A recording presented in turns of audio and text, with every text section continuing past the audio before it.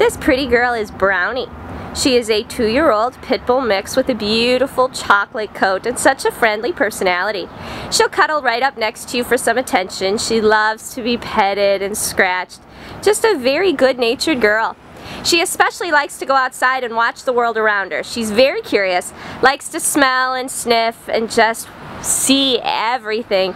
She'd definitely be good in a home that could spend some time with her. She does have that playful side, so she might like to learn how to play frisbee or just take nice long walks.